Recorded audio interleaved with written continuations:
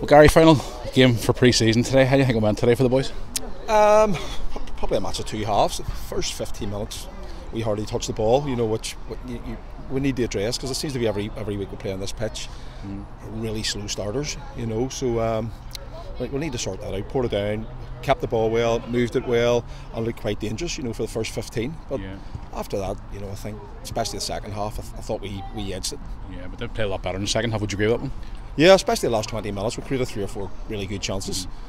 You know, but it's disappointing not to put them away. You know, but look, it's all geared towards next week, and it's just, everybody's, I think, singing off the same hymn sheet as far as pre-season goes. You know, it's about fitness. Well, if pre-season now over, I mean, what positives can you take from the games that we've had? Because we have had some difficult games over the last couple of weeks.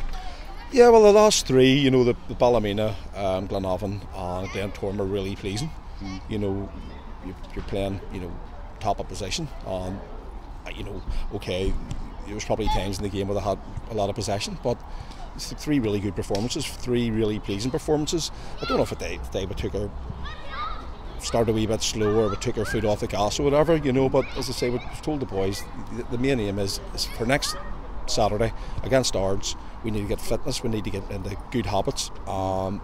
Disappointingly, we conceded from another set piece.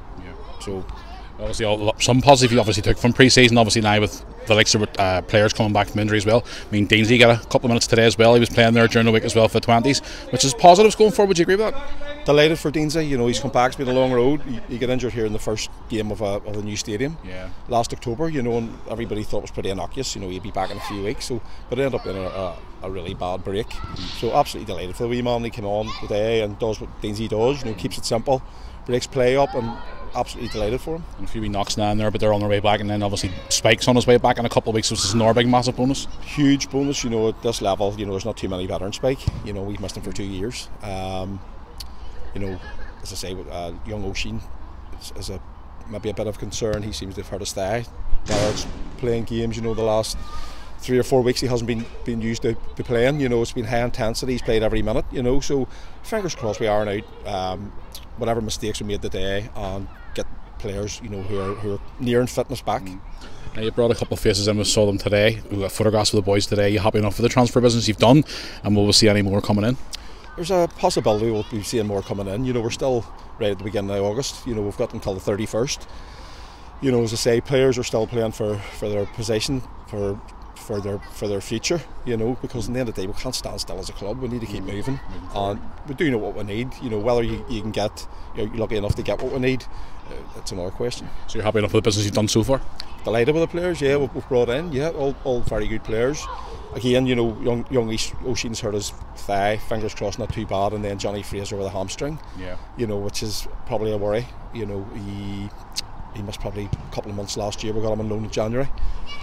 And he's done the other one, but he seems himself that it's not as bad as previous. And a bit of positive as well. A lot of the 20s have been knocking your door over pre-season as well. I mean, there's a good amount of players there you could probably pick into as well. Would you say that there? Because I mean, they have done a pretty good pre-season themselves. Yeah, they've been excellent. They come in, you know, come in against Linfield. You know, obviously one of the toughest matches they'll ever play, and probably far higher an opposition that they've ever played against, obviously.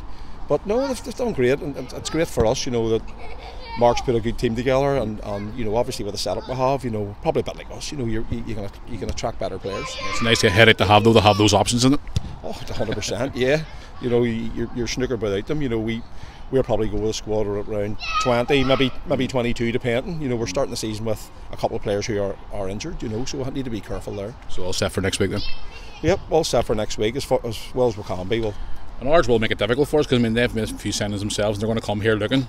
They'll make it difficult for us. Ards will fancy themselves as one of the, you know, the promotion favourites. You know, they're a big club in a big town, you know, so as I say, I'm sure plenty of resources, but they'll be coming here, I'm sure, very confident and believing that they'll beat us.